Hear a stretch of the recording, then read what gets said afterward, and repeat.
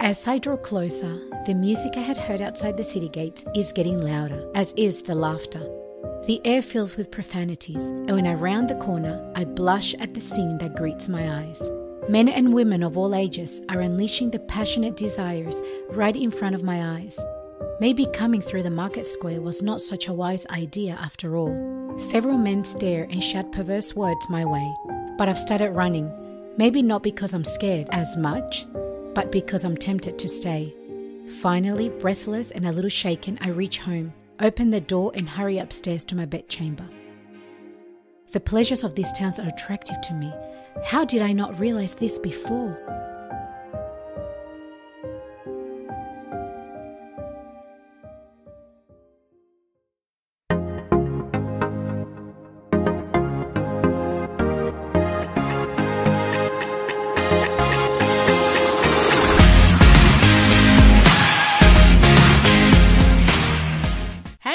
It's Steph here. Hi, and it's Esther. Welcome to another episode of our Gigi podcast. We hope that you have been loving every single one and you're sharing it with your friends because we want to share the love. We do, and we love getting your feedback. We do get some girls writing, letting us know, and so thank you so much. We love getting that feedback and just your thoughts on what you think. Yes, and also something special today. We are in the kitchen again. Yes, and we are making some delicious hot soup for ourselves to keep us warm. Yeah, especially if you have it with crusty bread and a bit of butter. And in your pajamas. Yes, we're going to share the recipe with you soon. But first, what did you think of that intro? Look, it was really interesting. I know what story it is, so I know the ending. But yeah, look, it's scary when you know you shouldn't like something or do something, but you like doing it and it just draws you. Draws you in, yeah. So today we're sharing the story of Lot's wife and of their city, Sodom. Now, you can find that story in Genesis 19, 1 to 29, but I would suggest to go back one more chapter, maybe Genesis 18, because this is where Abraham is talking with God, the angels. So you get like the backstory. You get a little bit of the backstory of why God was going to destroy Sodom and how Abraham pleaded so he wouldn't burn the city. Yeah, that's true. But Genesis 19, you can start from 18 and read it because it's a really good story. Yes, and it is a great story. We're going to get into it. But before we do, we're going to share this delicious barley and lemon soup. Barley and lemon soup. Serves 6. Preparation time, 10 minutes. Cooking time, 45 minutes. You need 6 cups of water, 10 grams of vegetable stock, cubed and crumbled, half a cup of pearl barley, 1 onion, quartered, 1 clove garlic, peeled, 1 bay leaf, 3 sprigs of fresh thyme, 400 grams of cannellini beans drained and rinsed, a quarter cup of lemon juice, a quarter cup of chopped fresh parsley, and 1 teaspoon of olive oil. And now for the method. How do you put it together? Number 1, bring the water, the stock cube, and barley to the boil in a large saucepan over a medium heat. Number 2, add onion, garlic, bay leaf, and thyme. Simmer for 45 minutes or until the barley is tender. Number 3, remove the pan from the heat and allow to cool slightly. Remove the bay leaf and thyme and discard. Number 4, place the mixture into the bowl of a food processor, add the cannellini beans and process until smooth. Number 5, stir through the lemon juice. Serve sprinkled with parsley and a drizzle of olive oil. Ooh, that sounds delicious. I can't wait to try it. And you can actually find the recipe, girls, on our blog. The link will be below. We just really want to say thank you to Sanitarium for sharing this recipe with us. Again, they have some amazing things, so make sure you check them out as well. And all vegetarian, like we're vegetarian, so we usually look for recipes that are vegetarian and we want to share them with you. Okay, so we're going to get into the episode, which it's really about a Christian that is spiritually hot. So if we are cold, we do something about it. So, when you're cold, you wear warm clothes, you drink hot drinks like hot chocolate, you have soup. So you do something to warm your body. But I feel that when it comes to our spiritual life, we don't really worry about how we feel or how cold we are spiritually because we don't even notice at that time. I was going to say that. We don't realize that we're spiritually cold. No, because we don't feel that shivering or like my joy is, because I'm cold. Yeah, and I think like Lot's wife in the story, she probably was a woman who was spiritual at a point or at a time, I think. Yeah, the Bible doesn't say much about her. No, but I mean, she married a really righteous man. According to the Bible, Lot was a really good, godly man who wanted to help. She would have been a godly woman, I think. Yeah, and I think that her surroundings and the influence around her changed her slowly. The story right at the end, she says, how did I not realize that I was attracted to this? And I think, like we said, where you are will change you. And there's actually a verse in 1 Corinthians 15, verse 33, and it says, do not be misled. Bad company corrupts good character. It does, because you start getting influenced by that. But I think we should get into the story so that the girls can listen to a little bit more about Mrs. Lot. And I guess some of her thoughts of what could have happened. So again, It's in first person. But yeah, read the Bible account later. Enjoy. Don't look back. The soft afternoon wind caresses me as I sit amongst the luxurious vegetation of the Jordan Valley. Giant palm trees shade my face, and the fragrance of flowers blooming in the nearby fields wafts through the air. I smile in delight and sigh.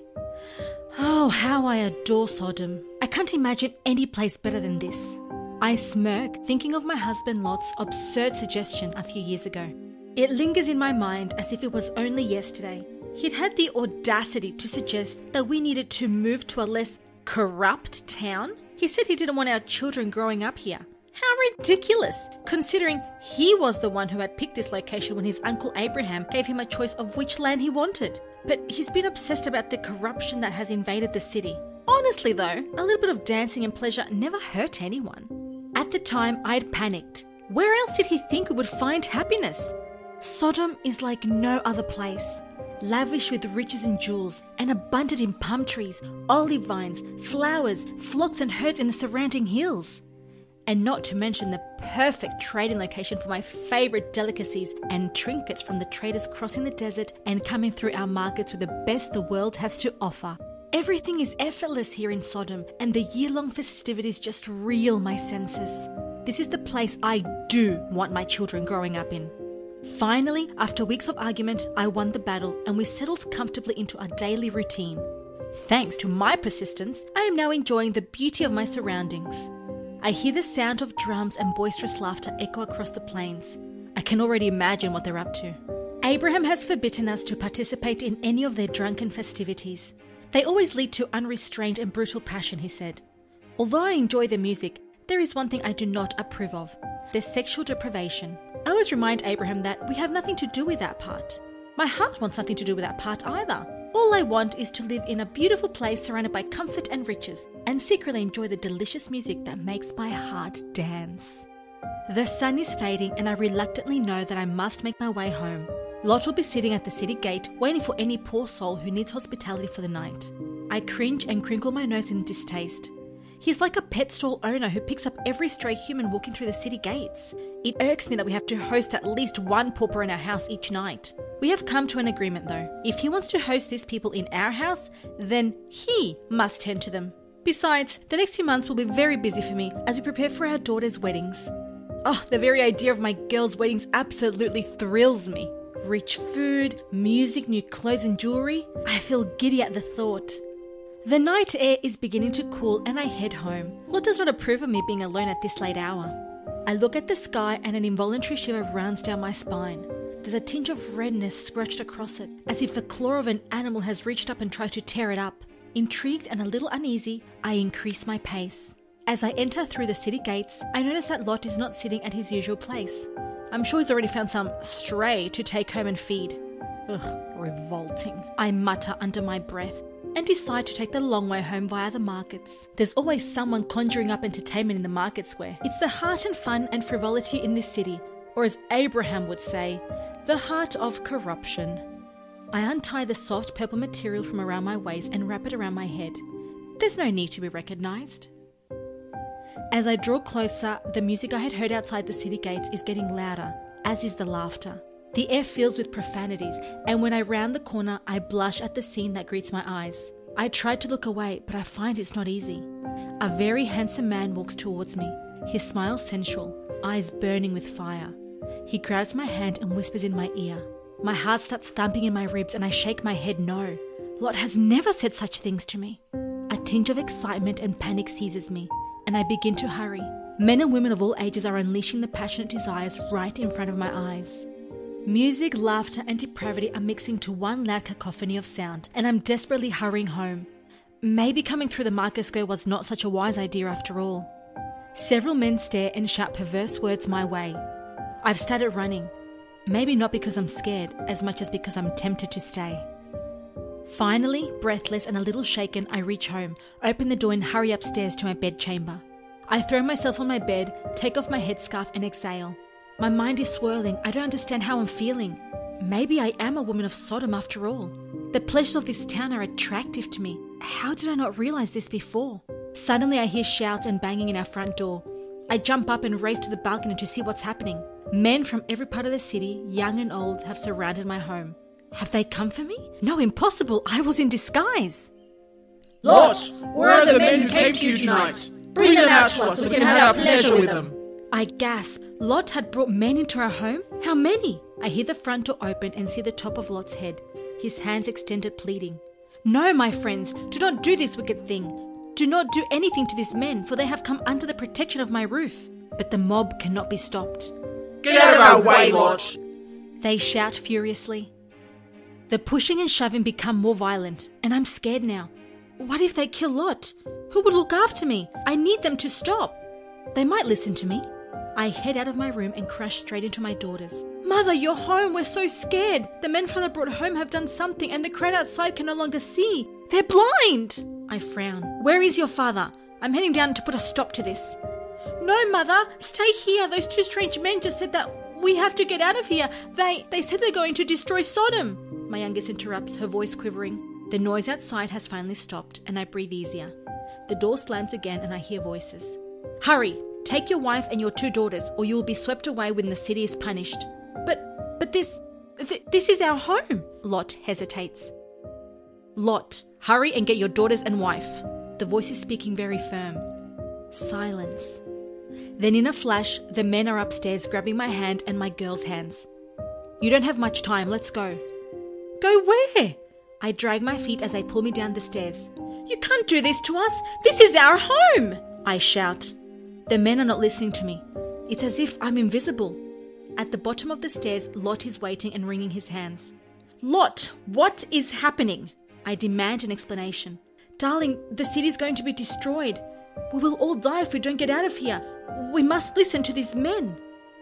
I shake my head, trying to clear the cobwebs clouding my thinking. I don't understand. Just a few hours ago, I had been outside enjoying my thoughts of Sodom, and now it's going to be destroyed? Impossible! The girls are sobbing quietly in the background, and I pull away from the strange man's hand. I can't leave. I haven't even packed. My voice squeaks in despair. Then I remember the red, claw-like tinge in the sky earlier this evening. Could that have been a sign? The look on the men's faces is somber. Maybe they're right. Okay. I hear the words coming out of my mouth and cannot believe I'm saying them. Let me pack a few of my jewels and my most expensive things. We can take as much as we can tonight and then come back. No! The men grab our arms and start pulling us. We need to go now. I start to tremble. And leave my things? No. The men are pulling us, but I dig in my heels. Lot is muttering under his breath and the girls are sobbing. None of us wants to leave. My heart belongs here in Sodom. I belong in Sodom. Sodom is everything to me. The harder I dig in my heels, the lighter I become. The strength of these men is too much for me, and it feels like we are flying down the narrow streets of our beloved home. They drag us out of the city as if we are as light as feathers on a bird. They're not even sweating. We come to an abrupt halt, and they speak again. Flee for your lives. Don't look back, and don't stop anywhere on the plain. Flee to the mountains or you will be swept away. Mountains? We panic and Lot pleads. No, my lords, please. If your servant has found favor in your eyes, and you have shown great kindness to me in sparing my life, I can't flee to the mountains. This disaster will overtake me and I'll die. Look, there is a small town of Zora and it's near enough to run to. Let me flee to it. It is very small. My life will be spared there, won't it? The men look at each other and finally one speaks. Very well, I will grant this request too. I will not overthrow the town you speak of, but flee there quickly, because I cannot do anything until you reach it. We start running. I feel sick. My heart bleeds. To lose everything? No, this can't be real. Maybe I'm having a nightmare. I look down at my swollen, filthy feet and realize this is my reality. The sun is rising over the horizon as we reach Zora, and an explosion reverberates under our feet. I gasp, sob. My house, my precious home and city, destroyed. I have to look back. I must see what is left.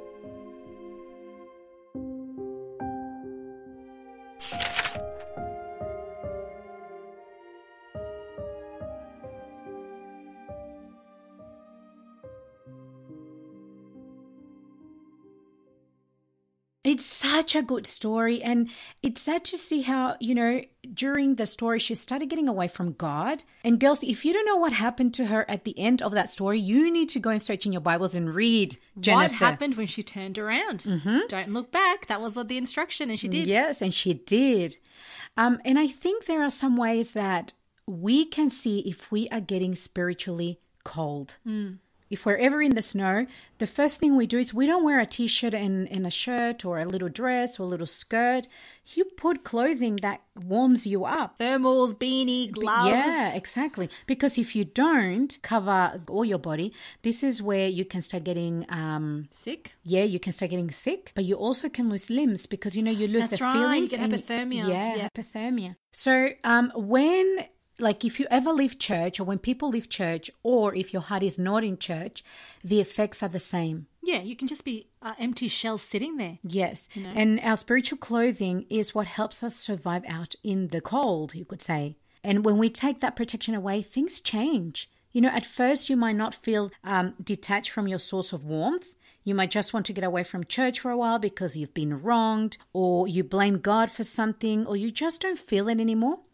But that's the first step. Getting away from God, whether you intend it or not, has its consequences. And I've seen it so many times. And they're very slow consequences. The enemy is very, very patient, actually, and he will wait. Oh, yes. Even if it's years until you're like Mrs. Lot, That's right. Well, how did I get here? What happened? Yes. She didn't realize she loved it. And then your heart will eventually crave that warmth again, that spiritual warmth, because that warmth comes from the Holy Spirit. And then this is where we have choices. That's it. We do have choices. And the thing is that your spiritual life cannot depend on anyone. You can't depend on your parents, your friends, your aunts, your brothers and sisters. In this case, it was her husband. It's up to you to seek that relationship with God. No one can do it for you. You can pray for people, but you can't do things for them. And you can get encouragement from people to build, a relationship with God, but nobody can do that for you. Yeah. So we've got a little illustration, you could say. It's called Ice Queen, In From the Cold. Ice Queen, in from the cold. How did it get so cold? I'm not prepared. Hadn't even noticed until now. How far have I walked? Hours? Days? Months? I'm so lost and so cold. I'm surrounded by white points, glistening ice. Emptiness hits me with a sharpness that hurts. But I see a faint flicker of warm candlelight far away in the distance. What's happened? Don't my family care that I'm missing? Haven't they sent someone for me? I dig my hands deep into my pockets, searching for any amount of warmth. Numb. I can just make out a small piece of torn paper, a tiny spark of warmth. Reading the words, I look around and see another piece of paper flutter against the white snow. A trail of fragments that I can follow, if I just collect each piece. Looking up, I see where the trail has led me. My church. I can see that there's warmth and light in there. It's almost emanating through the walls. I want to get inside, but there's no handle on the door. Watching and waiting for what seems like hours, I turn. Maybe I should just go back out into the ice. Maybe I can survive a little longer. Maybe I can get used to the cold. That is such a great story. It's a great illustration of us. When we get away from God, when we go away from Him, we think that there is no hope. But what do? Do we find God or do we walk away? That's the tricky question. And I think it's the same way when we are unwell. Oh, yes. You need to go and see a doctor. So if you are sick, you go, take a few days off work, and you need to recover to get better. And I think the same is for church. You know, church is a Christian's hospital. We're all sick. We can't say that we're in church because we're perfect. We're not. Sick of sin, like sinners. Yeah, we are sinners. And that's why we go to church, to get healing from God, who is our doctor, our spiritual doctor, and He heals us. And I believe that going to church is essential for a healthy Christian life. This is where you get other Christians who help you spiritually, and you connect with them. Even though now things are done via Zoom at the moment because we can't meet in church. But if you can get to a Zoom meeting with your youth, it's important to keep that connection. Yeah, don't let it fall. I think it's really easy to just get complacent and there's difficult times happening at the moment. We can't get together. And slowly you start getting colder. It is. And how do we really know that we are drifting? I mean, since it happens so subtly, is that even a word? Suddenly. So subtle. I want to check some symptoms, you could say, that will check if we are feeling cold, spiritually cold. Ooh, let's see what they are. All right. Okay, so symptom number 1. This is if you're feeling this. I'd rather spend the time on Instagram or TikTok, texting or playing games in church. I count down to when it's all over. The diagnosis. Church should be a day of happiness where you feel refreshed and rejuvenated. Don't rely on just one day a week to have a relationship with God. So what can you do? The treatment for this is to have a closer personal walk with Him. Spend every day, starting by reading a few verses or a chapter in the morning. Psalms or the Gospels are great to start off with, but you need to start that personal relationship with God. It says in Isaiah 55:6, "Seek the Lord while He may be found. Call on Him while He is near." Symptom number 2. I don't pray anymore. And if I do, it's the same words, same prayer. I don't even remember what I said. It's meaningless. Diagnosis. You are neglecting your prayer life, and that is like neglecting breathing. It gives your life meaning to pray, and it's a Christian secret weapon. The treatment for this? Start your day by thanking God. And change it up though. You don't always have to say the same things or make it overly complicated. For example, "Dear Jesus, thank you for another day. Please help me get to school safely. Amen." Or, "Dear Jesus, thank you for the clothes I have, and please help my grandma who has been sick. Amen." God is like a friend. Talk to Him like you would your friend. He loves that. Think of the circumstances in your life that you can be talking to Him about. In 1 Thessalonians 5:17-18 it says, "Pray continually, give thanks in all circumstances, for this is God's will for you in Christ Jesus." Now, just for an extra boost, here are some added vitamins. Pray at night as well, just before you go to bed. So morning and night will just boost you up. Symptom number 3. I hate so-and-so from my church. He's so hypocritical. He loves to point out all the things people do wrong. I'd rather live than be part of this hypocrisy. The diagnosis. Even though we are told to reflect God, sadly many people don't, and we find hypocrites inside the church just as we do outside. The treatment? Like us, they are sinners too. We really don't have the right to judge them either. They will be held accountable to God for their actions and words. Don't be dismayed. Pray for them because they're blind to their behavior. In Matthew 7:1-3 it says, "Do not judge, or you too will be judged. For in the same way you judged others, you will be judged, and with the measure you use, it will be measured to you. Why do you look at the speck of sawdust in your brother's eye and pay no attention to the plank in your own eye?" Symptom number 4. I want to have fun. I want to be young and free. Then I'll come back to church. I just need to have my rebellious stage. God is forgiving, isn't He? The diagnosis. For a start, thinking that you have to rebel to have fun just isn't true. You can have fun and know God, and if you can't, Well, it's because the fun you might seek involves sin. Consider the consequences. Sin is a very dangerous game. The treatment? Pray about it and consider the people around you. Are they helping you or pulling you away from God? Surround yourself with those who will lead you closer to Jesus. Then find the fun things you can do without hurting yourself or others. In Romans 6:22-23 it says, "For the wages of sin is death, but the gift of God is eternal life in Christ Jesus our Lord." Symptom number 5. The programs are boring. The people are boring. And the music is boring. My church is boring. The diagnosis. Is church really the problem? Boredom occurs when we stay at the edges and don't get involved. The treatment. Get involved in an area in your church where you can make a difference. If you like computers, then get involved in audio-visual aspect. If you like music, then get involved in praise and worship team. Find your niche. If you think you're too young to make a difference, you're not. Age is not a barrier if you want to work for God. So we've just looked at a few of the cold symptoms, spiritual I would call, cold spiritual symptoms that you might experience when you're drifting away from God. So do any of those ones we said describe how you're feeling? We want to give you this time to have some personal writing time. Write down what you're feeling at the moment, what you think you can do during this not church-going season, since we're all, I guess, in lockdown. Write down what you would like God to change in you.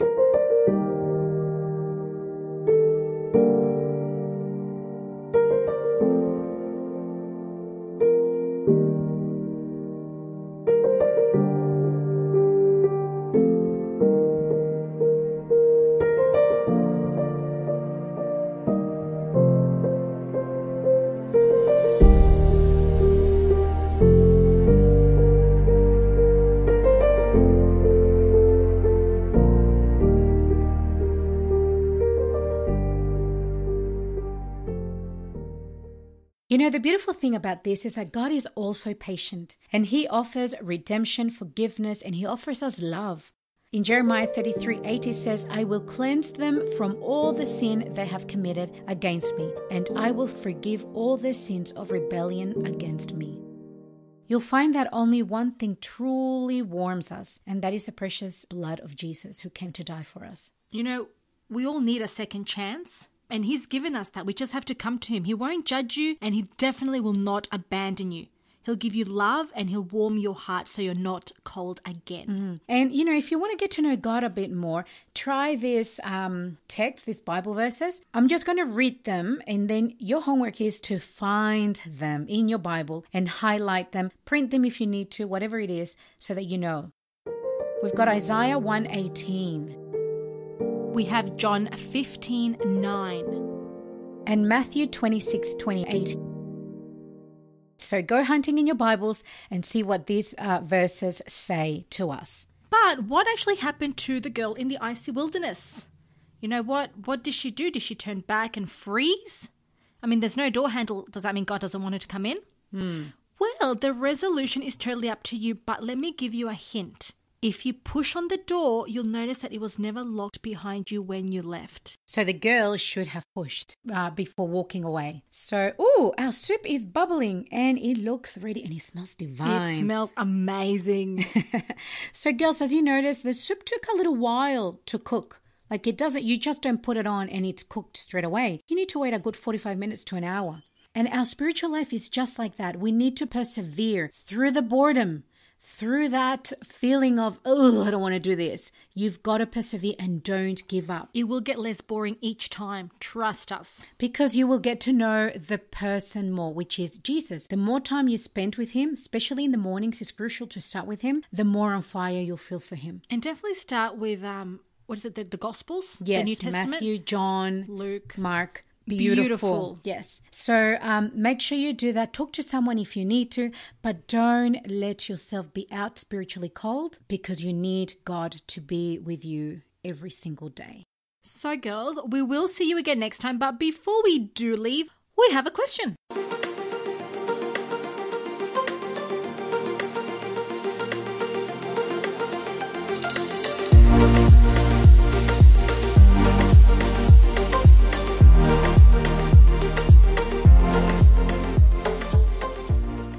Okay, so this question was for Chaplain Peters. He wrote for a magazine a few years ago, and we had a question that says, what top 5 qualities should I look for in a guy?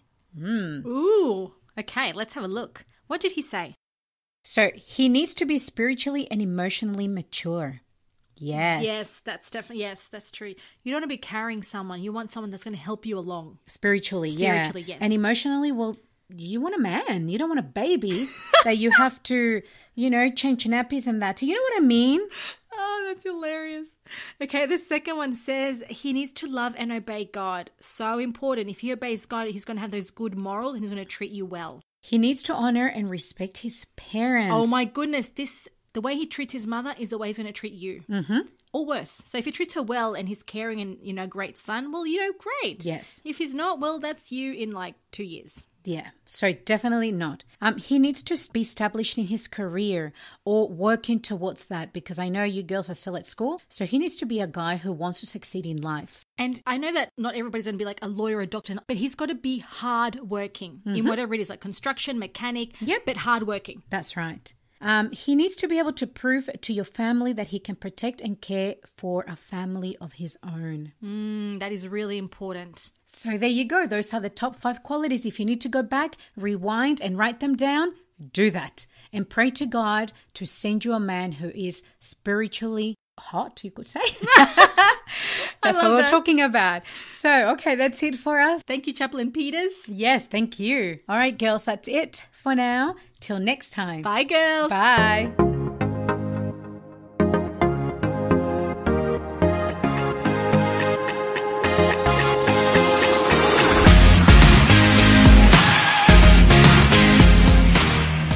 You're listening to For King and Country. Control.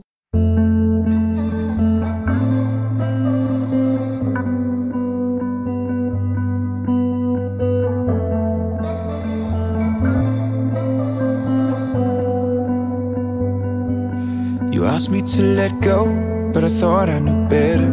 Afraid of surrender and what I don't know. I've always had a plan, but now I'm so weary and I can't see clearly. Forgot who I am. So won't you make my eyes your eyes, my ears your ears, my tears your tears?